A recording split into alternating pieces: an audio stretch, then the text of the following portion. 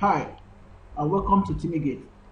So I made a post on this on how to stop distributed denial of service attack via the SSH port using a Mikrotik, and a lot of people have been getting some positive review on it. So I decided to make this short video on it on how you can stop this. So I have a Mikrotik router with a live IP. Okay, the live IP is actually assigned to the LAN port, so I'm logged in via the one. And if you have such a router, and all you need to do is come to log, click on log, and you will see a series of all these messages. Okay, you see these messages, they are quite much. As you can see, these are so many IPs that are trying to have access to the router via the SSH line. And you see, as you can see, today is 4th of January 2018, and just from 7:39, a lot of these have happened. Okay, you might say you have a very good password set up on your router. That's okay, it's good, it's going to be stopping it just like mine is doing, but this is taking so much overhead on your router resources. So you need to find a way to stop this from even getting to your router. What is happening here is a brute force attack. People are using brute force like an application, Kenanebe also, to try to generate thousands of passwords per minute to see if they can actually guess right to get access to your system.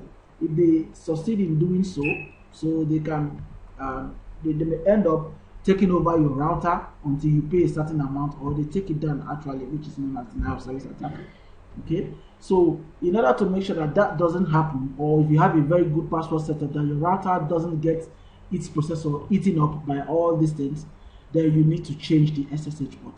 Once you do that, it's going to make sure that these attempted attacks do not get to your system. Okay, let alone asking for username and password. So how do we do that? It is quite simple. To change the port number from the default 22 to something else, all you need to do is go to new terminal. Over here at new terminal, you type IP, then you say service.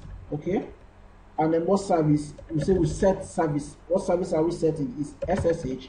Okay, then when I say port, SSH port should be equal to, instead of the 22, we can change it to something else that we remember.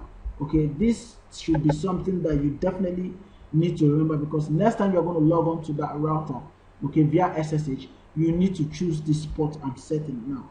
Okay, if you are using the default port, then when you're logging in, the system knows that it is 22, so you don't need to set the port to use the port on the application. So but you, if you are changing the port here, just know the port number, so the next time if you want to log on to the router via SSH, you should be able to remember the port number. So this is all you need to do. You just type IP service set SSH port equals to 222.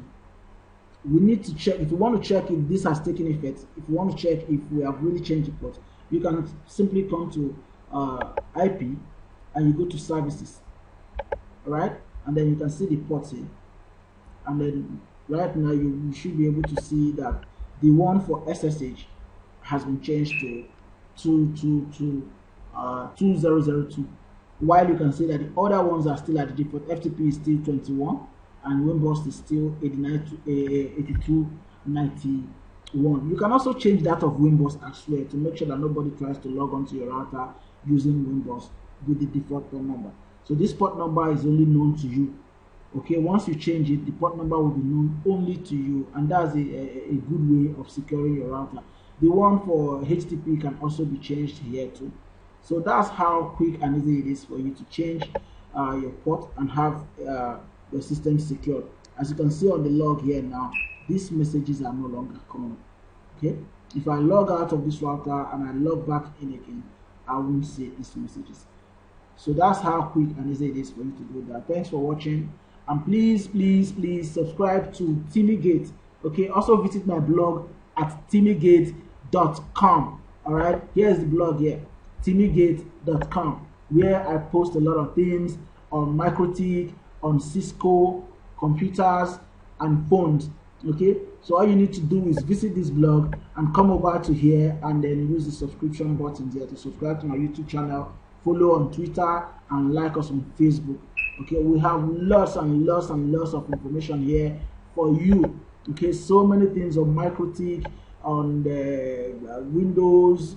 See, as you can see here, load balancing using eBGP on Mikrotik, HS SROP treated, and this particular video that I made now is on this post that has been made here before, and a whole lot of them on the IP version 6.4 tunneling, 9 things you should do to have your Mikrotik router secured, and how to enable IP version 6 on Mikrotik, and just so many of them. Okay, so thanks for watching, and please stay with us. Bye.